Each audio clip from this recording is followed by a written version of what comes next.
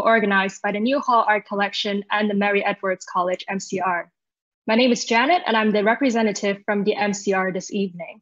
For those of you who are not from the Cambridge University community, the MCR stands for Main Common Room, and we are a body of elected representatives from the postgraduate student community. Because of the pandemic, we've had to take you on this tour via Zoom, although it is also available as a stream on YouTube under the Mary Edwards College YouTube channel right now. So before we start, I would just like to provide a little background to this event. We had conceived this event as an in-person tour that we would like to take place physically in our college in Cambridge. And we were running preparations for this tour back in February with the intention of fundraising for Stephen Lawrence Day that was on April the 22nd. And so given this background, we've decided to continue with our original design, which is to fundraise for charities such as the Stephen Lawrence Charitable Trust.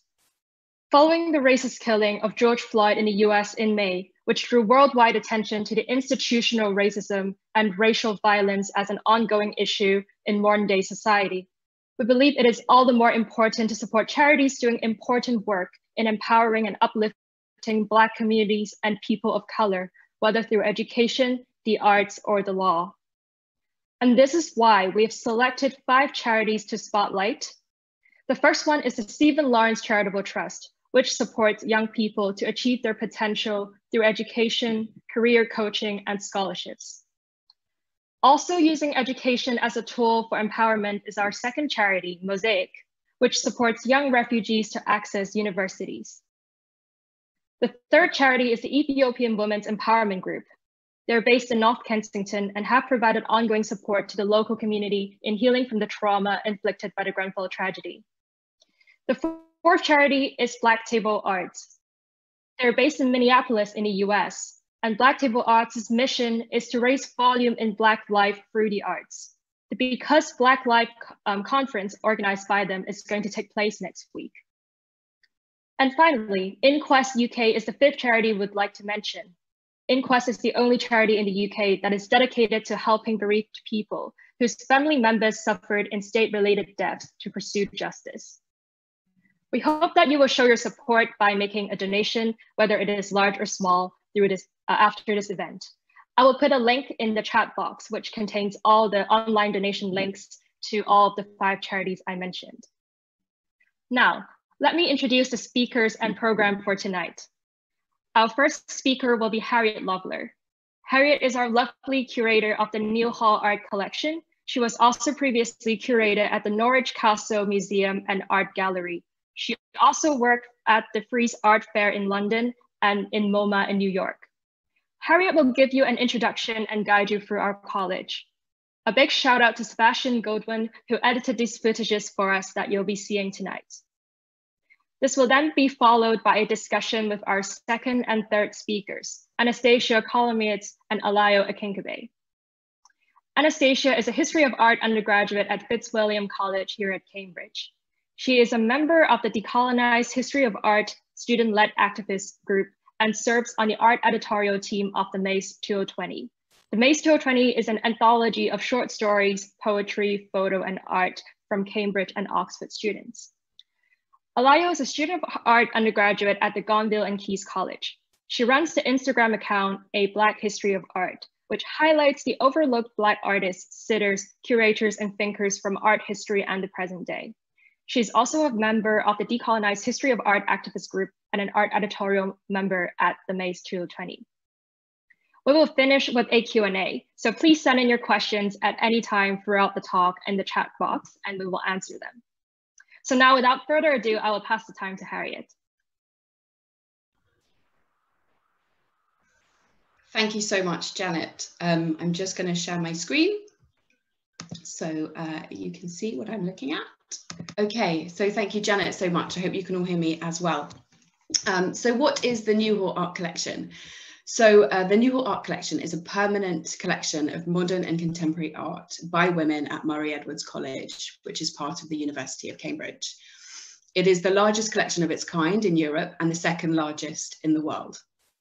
It was started by women, celebrates art made by women in a Cambridge college dedicated to the education of outstanding young women. So I'm going to just give you a very brief overview of the collection to kind of set the scene really for this talk. So Newhall was established in 1954 by Dame Rosemary Murray as a college for women at a time when Cambridge University had the lowest proportion of female undergraduates of any university in the UK. And her name, alongside that of the Edwards family, who generously endowed the college in 2008, makes up the now named Murray Edwards College. So over the years, the college needed to expand, and a purpose-built college was built by the kind of incredible architects. I really feel that Dame Rosemary Murray was totally inspired in her choice of architects, which were Chamberlain, Bonham, Powell, who in 1964 built this and then went on to build the Barbican Centre in London. And it really is, it was conceived very much as a manifesto for the education of women. So for the architects and for Rosemary Murray, there's very much this kind of emphasis on ascension. And they felt very strongly that education should be transformational. And so we have this very iconic dome in which you are very much kind of encouraged to look up and thereby aim high. The collection is displayed all across the college. So you can see the dome in part of this image. Here we're in the kind of lower fountain court where you have these wonderful pots that are normally bursting with these incredible dinner plate dahlias at this time of year. And the collection is, as you can sort of see through into the bar, it's very much kind of everywhere. It's in the staff offices, it's in the accommodation blocks. So wherever you are in the college, you will always be in the company of work by women. But really the story about the collection starts with this wonderful woman, Dr. Valerie Pearl, who was president of the college from 1981 to 1995. And she was absolutely instrumental in appointing the American feminist artist Mary Kelly as the first artist in residence at Newhall and nearby Kettle's Yard. And it was during this residency in 1985 that they formed a friendship. And you can see these sort of monochrome photolaminate images, which are part of Mary Kelly's series called Extas, which very much charts the kind of experience of women's lives since the women's kind of liberation movement in the 1970s. And this edition was kind of made specifically for the college and became the sort of foundational artwork. It became the kind of nucleus of the collection. So after this acquisition was made, Valerie Pearl and the curator Anne Jones set about building a collection, and they set about assembling a list of 100 influential, inspiring women artists. This is in the early 90s, and they asked for donations, and I think they assumed they would get about 25, but they got an astonishing 75. And amongst those artists were Paula Rego and Maggie Hambling, and indeed Maud Sulter and Lubaina Himid, who we will hear more about in due course. And as well as being a kind of collection, 90% of which is on display, we also organise events. And this was a remarkable event with Frida Kahlo from the feminist activist collective, the Guerrilla Girls, who came to Murray Edwards to give one of their incredibly impassioned lectures. And then more recently, we worked with Linda Sterling and Kettle's Yard on a phenomenal kind of performance, a sort of dance collage in the dome that took place literally on the cusp of lockdown. So it really did feel like a kind of, it gave it a kind of incredible charge. We also organise exhibitions. So this is an installation image of the Femfolio exhibition, the 20 works on paper that Alayo will go on to speak about, that include work by Amos and Faith Ringgold. Before I sort of hand over and finish, I want to just mention generosity, because whenever I talk about the collection, wherever I am, I always bring this up because it seems to run through everything. It is in the spirit of the place. And I'm showing you these images of the gardens because the garden is so central, I think, to this idea of generosity, because the gardener, Jo Cobb, she allows the staff and the students to pick the flowers and the foliage and the fruit from these gardens. And we are also, we're not in the pandemic. We're open to the public every day, and we really hope to be opening towards the end of the year. And all of the works have been donated. So I feel that generosity is central, and I am very grateful to Anastasia and Alayo for giving their time and their thoughts to this event. So without further ado, I'm going to hand over to Alayo. Thank you very much, Harriet. So I'm going to start by talking about the works of Faith Ringgold and the late Emma Amos, both of whom feature in the New Hall Art Collection through the Femme Folio. And then Anastasia will talk about Maud Sulter and Lubaina Himid's works in the collection. So the Femme Folio is a portfolio of 19 digital prints and 1 lithograph, editions of which are held in major museum collections around the world. And it brings together the work of 20 women artists who were influential in the 1970s feminist art movement in the US. And it was donated to the New Hall Art Collection by Marjorie Mate, who commented, and I quote, "As an advocate for women artists and personally passionate about the New Hall Art Collection, I felt the portfolio would be a significant addition to this collection. Femfolio represents an important period of the feminist culture in the 1970s. So I'm now going to start my PowerPoint. So I'm going to start by focusing on Emma Amos's work, Identity, 2006. And this is a video showing how it is displayed in the collection. And we apologize for the handheld quality of the video, but it's useful to get an idea of how the work is displayed. And obviously we could do this in person if not for Corona. So the work is a self-portrait created using digital print and hand lithography.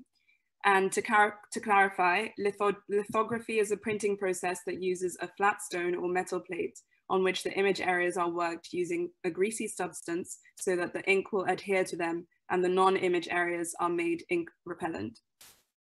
The image includes several emblems on Amos's hair, such as outlines of hands and eyes, whilst her face is split in half, with a darker complexion on one side and a lighter on the other, referring to the nuances of race and identity. This is a common feature in Amos's works. In one instance, we have All I Know of Wonder, 2008, where we see that she uses a range of colors to depict different parts of her body, in the same way referring to the nuances of race and complexion and the spectrum of race. And you can see that particularly here in the legs. And I want to kind of contextualize her life and explain her involvement in the 1970s feminist art movement so that we can better understand why she was selected to be in the Femfolio. So Emma Amos was born in Atlanta, Georgia in 1937, and she sadly died earlier this year, aged 83, as a result of complications with Alzheimer's. Amos was initially skeptical about feminism. She said, "The experiences of Black women of any class were left out. I came from a line of working women who were not only mothers, but breadwinners, cultured, educated, and who had been treated as equals by their Black husbands. I felt I could not afford to spend precious time away from studio and family to listen to stories so far removed from my own." The focus of this talk is on her engagement with feminism in particular, but I think it is worth mentioning her involvement in Spiral prior to the feminist groups that she joined later in her career. So Spiral was an all-male art group until Emma Amos joined, aged 23, and it was founded with the aim of featuring the works of African-American artists. Spiral was also closely allied with the civil rights movement, but Amos felt somewhat isolated by being the only female member. Spiral had only one exhibition in May 1965 and was eventually dissolved in 1967 after losing their gallery to rising rent prices in 1965, after which Amos struggled to exhibit her work. In 1974, Amos became an instructor in textile design at Newark School of Fine and Industrial Arts, and she did her own weaving alongside this, which coincided with the new interest in women's traditional art forms during the feminist art movement. Amos said of weaving that she certainly knew not to admit that I was a weaver because people held it against me. It was just a smart thing to keep your mouth shut and not to admit it.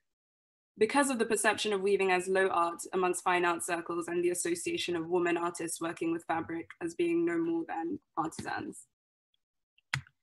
So she was also involved in two feminist art groups, Heresies and Fantastic Women in the Arts. Amos went to the meetings of the group Fantastic Women in the Arts, which explored the work of female artists, particularly female artists of color. And the group also focused on how the revolutions of second wave feminism in the arts had made little difference for Black women. The group discussed the overt privilege of white Americans in the arts, as well as in everyday life. Amos mentioned discrimination that she faced as a result of her Southern accent as well in the art world, which was not the case for her white Northern counterparts, saying, "The assumption that you were unlearned was very painful." Amos joined the Heresies collective in the early 1980s, and this was while she was teaching at Mason Gross School of the Arts at Rutgers University in New Jersey. Heresies was a group founded by feminist artists to observe art from feminist and political perspectives, and it oversaw the publication of the journal Heresies, a feminist publication on art and politics that existed from 1977 to 1993. The group consisted of women from a range of backgrounds that published artwork and writing of unknown women artists, and published artwork and writing of unknown women artists. And Amos stated, "And that's what Heresies became for me. All of my disdain for white feminists disappeared because we were all in the same boat. We just came to the boat from different spaces." So now moving on to Faith Ringgold's work in the Femfolio. There we go. So this work is Coming to Jones Road Under a Blood Red Sky, number 8, 2007. And it is a digital print with lithography, like Emma Amos's print. And it is part of a series of a number of prints with the same name made in the early 2000s, all of which feature figures on a red background and incorporate natural imagery, trees, flowers, etc. And there is a general narrative of journeying and mass movement. So Faith Ringgold's birth name was Faith Willie Jones, hence the title Coming to Jones Road suggests an autobiographical influence. She is descended from a working class family that was displaced by the Great Migration, and the theme of journeying is prevalent in the works of this title. We see only a silhouette of the figures in the distance along the yellow path, just slightly to the left of the central axis. Ringgold favors anonymity over identification. Hence, we do not get an indication of who the figures are, only that they are figures. She says, "What I really am is a people painter. So I do people that are people because I don't want people to say, oh, that's Martin Luther King or somebody. It isn't someone else, it's you."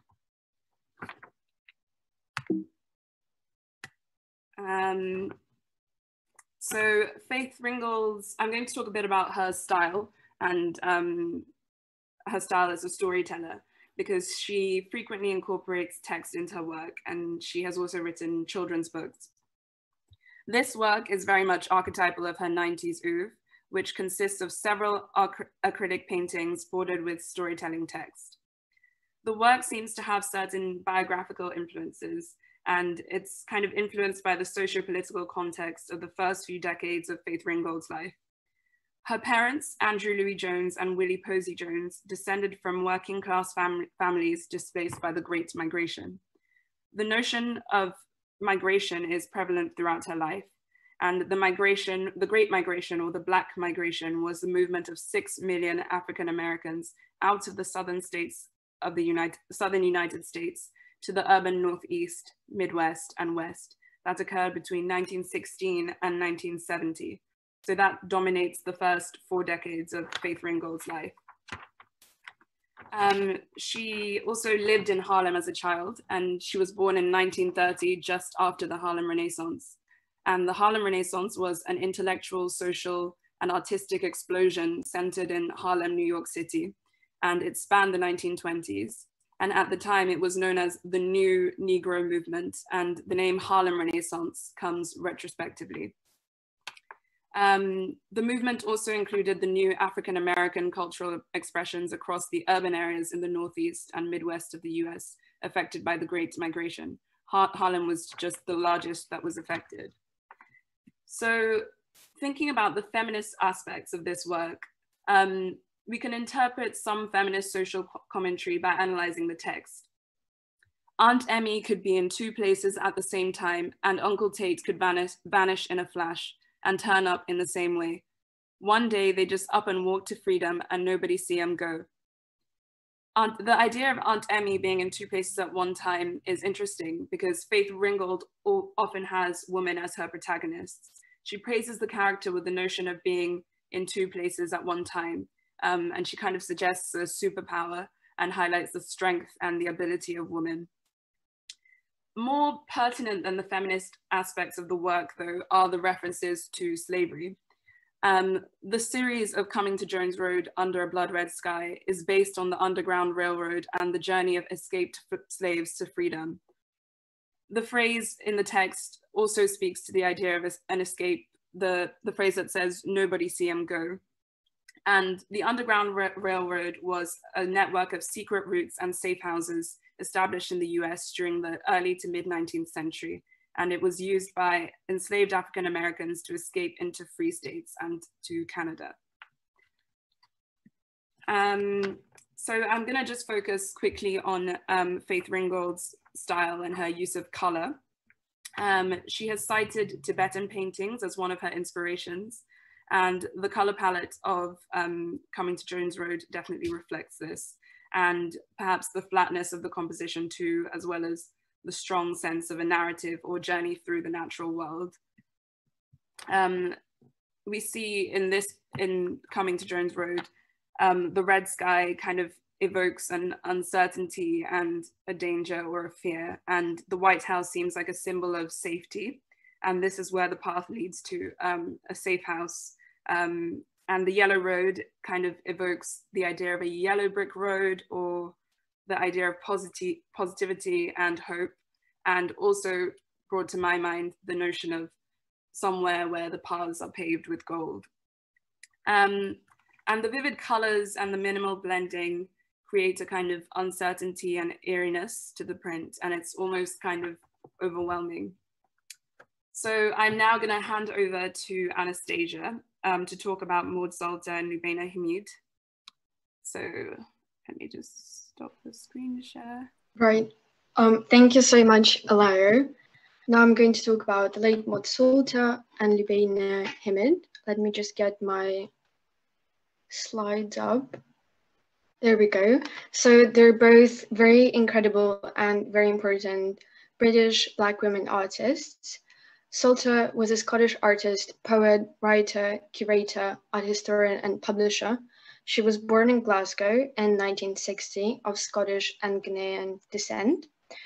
Sadly, she died in 2008 after a long illness. So this is Sulter on the left, and Himid on the right is an artist, curator, writer, and art historian. She was born in Zanzibar in 1954, but she moved to the UK with her mother when she was just 4 months old. In their practice, they both focus on and champion Black people's, especially Black women's, experiences, creativity, and places in history and culture. So they're counteracting erasure and the silencing of Black historical and contemporary figures, which especially affects Black women and women of color in a cultural landscape that tends to be male-dominated and white-centric. Sulter and Himid were prominent figures in the British Black arts movement in the 1960s. Himid emerged as one of the leaders of the movement. In the 60s, she organized 3 seminal exhibitions of works by Black women artists in London. This is a view of one of them, perhaps the most kind of influential one. It was the Thin Black Line at the ICA, 85 to 86. So the exhibitions really brought radical Black women artists to prominence in the British art world. The 2 artists were friends during Sulter's lifetime, and they worked on many projects together. A lot of their collaborations focus on Black women artists and championing kind of their identity and their creativity. For example, they co-edited the book Passion, Discourses in Black Women's Creativity in 1990, which was the first book published in Britain to be dedicated to acknowledging and celebrating Black women artists. So now I'm going to start, and this is Lubaina Himid in 2017 in front of her installation, A Fashionable Marriage. So 2017 was when she won the Turner Prize. Yeah, so I'm going to start with Maud Sulter's Thalia, portrait of Alice Walker. So this is the dome, which is really the centerpiece of the architecture of the college. And it's kind of like really occupying space. It's this huge photographic work that is very vibrant and that is really kind of joyfully announcing its presence. In the photograph, we see Alice Walker standing against a plain off-white backdrop, holding a huge bouquet of yellow, red, and white flowers that's almost about to burst into our space. Sulter used Cibachrome printing, which was one of the newest kind of innovations in photography at the time. It was really good for its vibrant colors. So she used it to really capture the saturation, the vibrancy, but also the clarity of the colors. So yes, we have this very joyful, very present work in the space. This is part of a larger series called Zabad, made in 1989. In this series, Sulter photographed 9 Black women creatives as the 9 Greek muses. So here are just some examples. So in fact, Lubaina Himid was included in the series as well. Here she is as the muse Urania, muse of astronomy. And this is Delta Street as Terpsichore, muse of dance. And Maud Sulter also did an autoportrait. This is her as Calliope, muse of epic poetry, because of course she's a poet, but also here she's presenting herself as Jeanne Duval, who is an actress, who was an actress, dancer, and also the muse and lover of Baudelaire. So Zabad was originally commissioned by the Rochdale Art Gallery to mark the 150th anniversary of the invention of photography. With her series, Sulter was directly addressing the invisibility of Black figures at such celebratory dates and just broadly in the history of photography and visual culture. She said that it is important for me as an individual and obviously as a Black woman artist to put Black women back into the center of the frame, both literally within the photographic image, but also in the cultural institutions where our work operates. And basically, Zabad is doing exactly that. The series is called Zabad. Zabad is a word created or invented by Maud Sulter. It has 3 meanings that all kind of interact with each other. So the first meaning is sacred dance performed by groups of 13. It also can mean an occasion of power, which is the possible origin of the witches' Sabbath. And thirdly, it can also mean Black women's rite of passage in 18th dynasty ancient Egypt. So essentially from these 3 meanings and their interaction, we get the sense that Zabad is really about Black women's power. In this specific work, we see Alice Walker, the award-winning writer, winner of the Pulitzer Prize for Fiction for her novel The Color Purple, also activist and a womanist, so a very, very important kind of cultural and societal figure. She is pictured as Thalia, the muse of comedy, but the artwork is deliberately mistitled after town in Ghana to show the interconnectedness between European and African cultures and geographies, something that's like not really talked about in history a lot and that dates all the way back to antiquity. The bouquet, which I already mentioned, creates this very celebratory feel, but it's also reference to Alice Walker's womanist theory. So Alice Walker coined the term womanist, which means a Black feminist or a feminist of color, in her 1983 collection of essays titled In Search of Our Mother's Gardens. And in general, to explain womanism, she kind of used a lot of garden-related metaphors. So one of the most famous metaphors she uses to explain the intersectionality and universalism of womanism is by comparing it to a garden where different flowers bloom equally and differently. So the book is also kind of a reference to, you know, her cultural and societal impact, her output.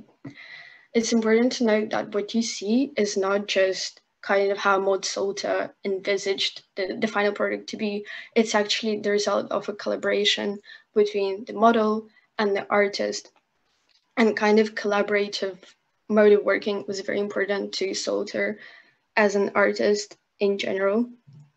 Also, Alice Walker is named, which is very important because this important Black woman figure is given an explicit identity within cultural history, something that has generally been historically denied.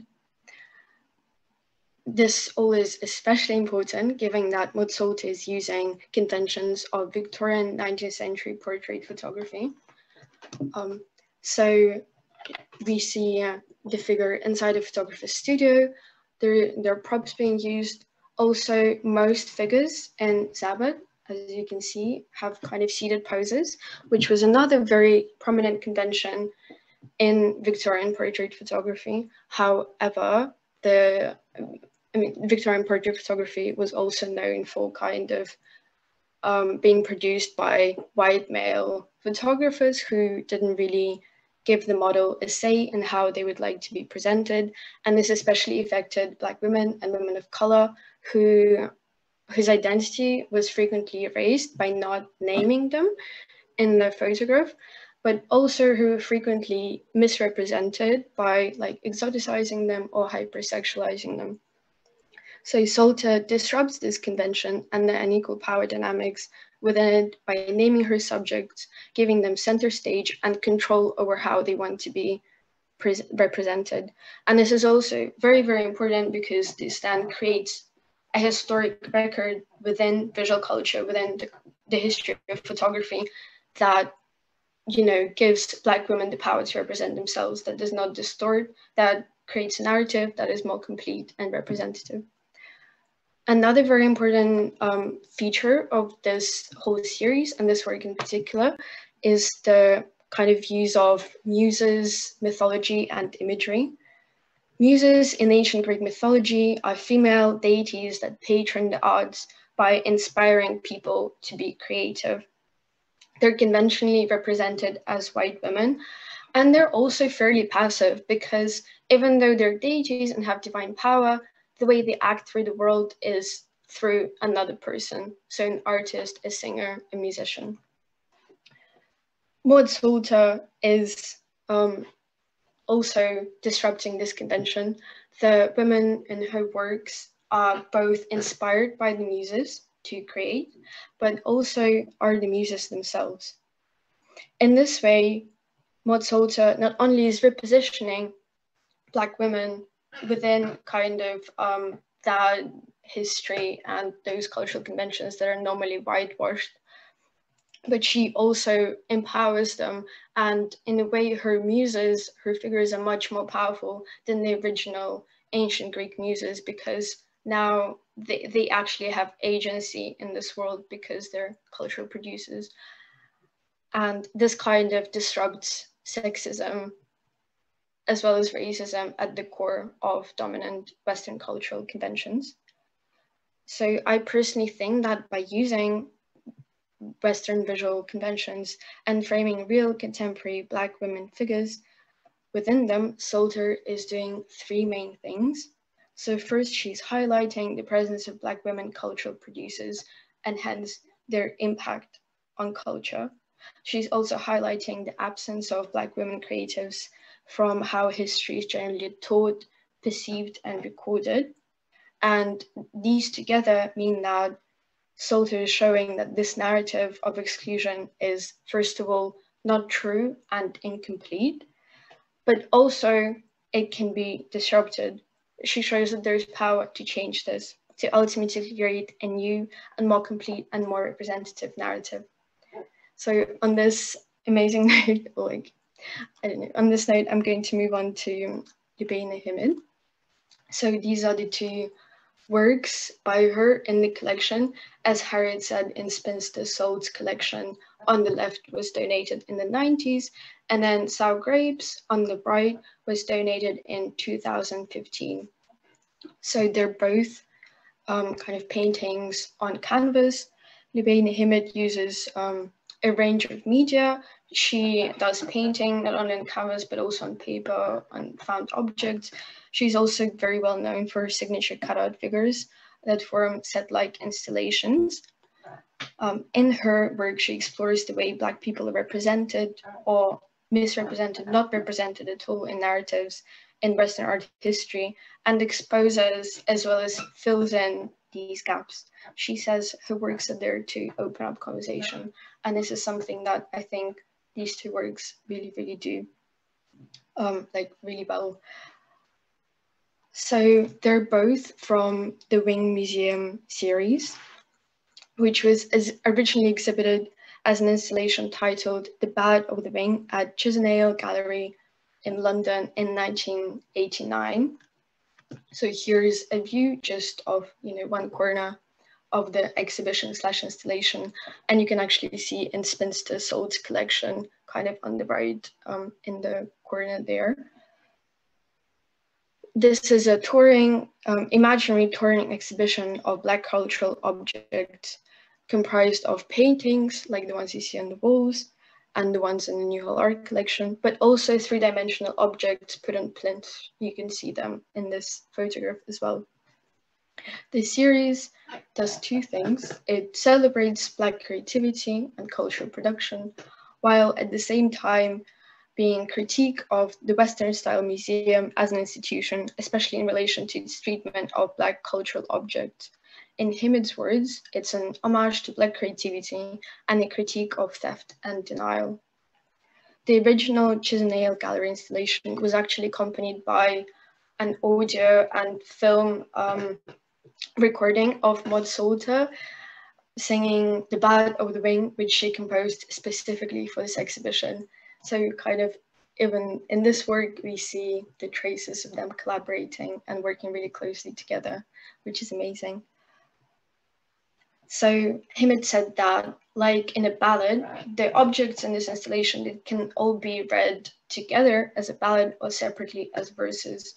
So when there's kind of one object, it is kind of autonomous, self-contained, but also when there is another object from the same series, they kind of bounce off of each other and inform and expand each other's meanings. So I'm going, and this is the wing, which is the installation was kind of based off the legend of the wing, and is what the museum was named after. And this is from Chisenhale. Right, so I'm going to talk about in Spinster Soul's collection first. It's currently on loan to the Heian Gallery for the exhibition We Are Here, but normally it would be hung up in the dome, which is the same kind of centerpiece space as what Sulter's work is hung up in. So this is actually a huge canvas. It's 6 by 6 feet. The imagery here is fairly simple, even stripped down. The objects are delineated in black, so it's very, very laconic. The objects are painted as if they're in a museum case somewhere. They're numbered and classified. The numbers 2, 11, and 7 are not in order, so it's kind of like recalling a museum cabinet somewhere where you'd have to like look at the appropriate number to find out about an object, and then there'd be like a huge label that kind of groups all the objects together under each number, and then hopefully if you're lucky you'll find out some information, but normally it's just kind of the name of the object given by the museum, maybe like a date and maybe like a sentence about it. So already it's critiquing the way that Black cultural objects are normally displayed in Western museums. Also, the inscription at the top right corner is very important. So it kind of suggests that these objects used to be in a private collection together. And to me, this refers to how much influence like powerful, wealthy individuals, many of whom either benefited from imperialism and colonialism or were directly involved in it, how much say they had in the creation of national collections, and how their kind of like amateur way of collecting, how much that influenced public museums afterwards as they were giving their work. So it's all about how like the representation of Black creativity and African diasporic culture proposed by the museums seems almost arbitrary, but also kind of has colonial origins a lot of the time. So the 3 objects are actually ancient Egyptian objects. 2 and 11 on the left are a pair of sistra. These are musical instruments used for a variety of purposes, but most commonly in worship. And 7 is a mirror. You might not think that these objects are like related in any way, but actually sistra and mirrors were used in the worship of the Egyptian cow goddess Hathor. So even though the objects are related, the way they're put together isn't great. The cabinet of curious way in which they're displayed means a complex, heterogeneous culture and objects, each from like a different locality, perhaps a different time, from a different maker and an owner, are lumped together and expected to stand in, so to speak, for the whole culture. So this very essentializing way of displaying cultural objects that presents ancient Egypt as a static and generalized entity. The objects are also anonymous, which is another very important thing about them. So whereas Western art objects would normally be treated by museums in terms of kind of their maker, their owner, the history of usage and the history of ownership, here the objects are completely anonymized and once again expected to just stand in for the culture without any consideration of like specificity or detail. So the museum, even though it posits itself as a good means of preserving and disseminating knowledge, its historical record of Black creativity is flawed and distorted. This kind of brings to prominence what I think is the central focus of this whole series, the contrast between literal presence, like the fact of having existed that these objects are, versus their presence in like memorization and how history is told. So while the object can be there, the knowledge about them is kind of not really there, something that Himid called a condition of being there, but not always there. So this theme of presences and absences. The same theme is touched upon in Sour Grapes. So here we see again inside the dome, there we go. You can really see the size of the artwork from here. It's also 6 foot by 6 foot. As you can see, it's right opposite Maud Sulter's Thalia. So here the imagery is also very simplified, but it's even more stripped down. It's a huge pink canvas, and the imagery is just outlined in black with no tonal variation. In the top left corner, we see something that appears to be a grape, and then in the top right corner, there's a squiggle that's almost unclear what it means until you recognize that it's about the fable about the grapes and the fox. And you recognize this from kind of also the title Sour Grapes, because it's such an auspicious saying. So here we have the ancient fable teller and composer Aesop being represented not through himself as a historical figure, but through his fables. So the simplicity of the image almost means that it becomes like a literal symbol for him.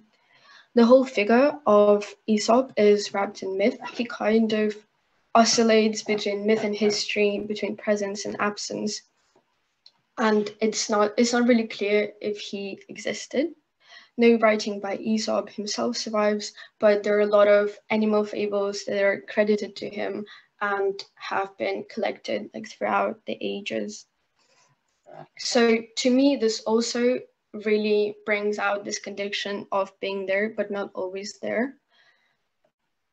Aesop is kind of present, but also he is not necessarily considered to be a part of conventional history, even though his fables live on.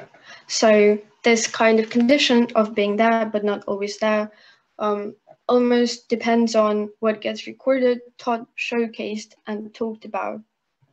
There is also a debate in academia about whether Aesop was a Black man of Ethiopian origin or not.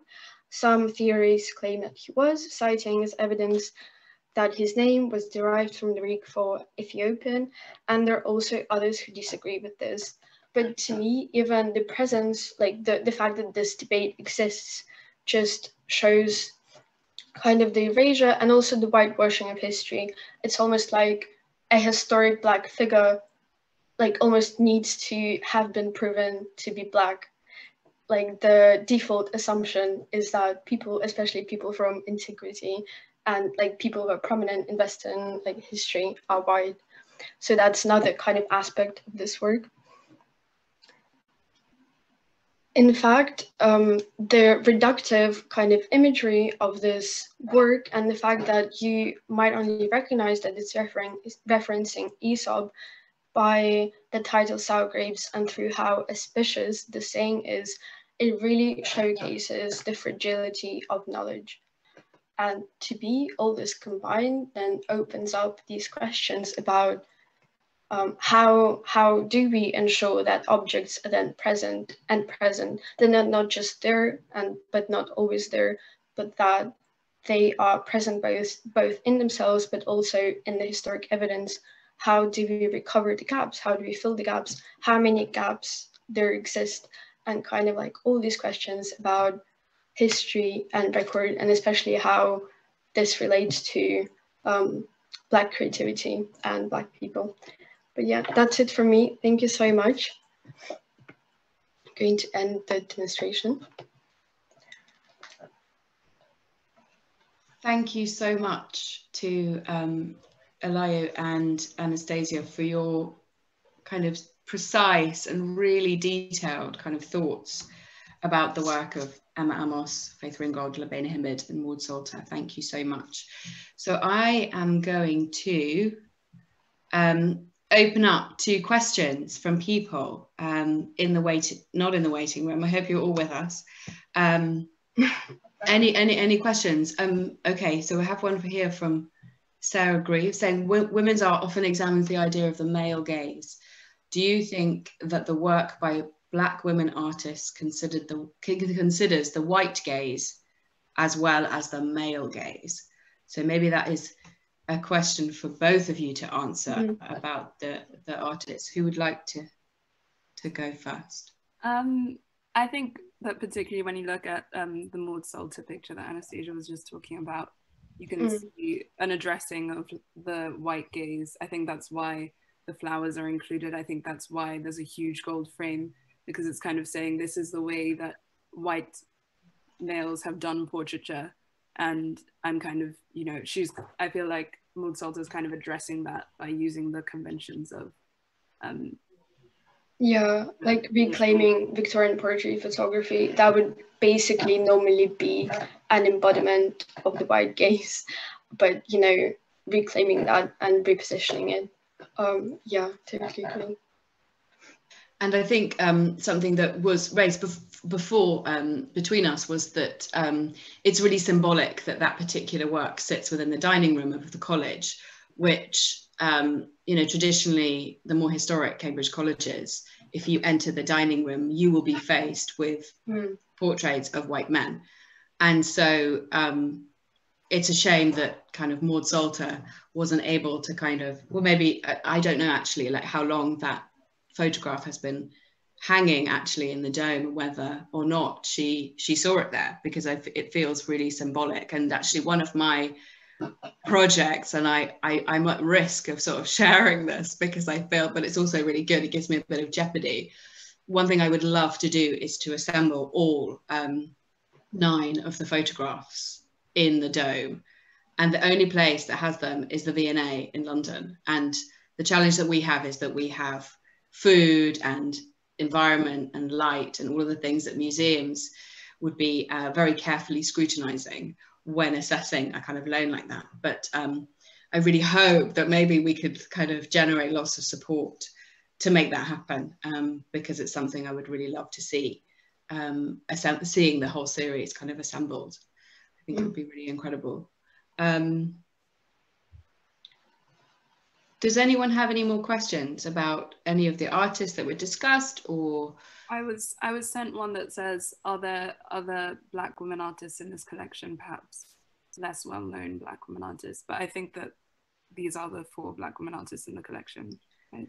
Well, there are more women of colour, and actually Anastasia did a fantastic survey of the artists of colour in the collection quite a few months ago, Anastasia. Maybe you could talk about what that process was like, and the kind of questions that it drew up, because it was not without kind of questions, wasn't it? Yeah, 100%. So I can't remember specifically about other Black women artists that I found out about through that research. But what that research for me really brought out is kind of how almost like malleable the categories are, and like race is a construct that was created historically for a very specific and like really horrible purpose. But I just feel like it's like just, I don't know, I feel like it's something that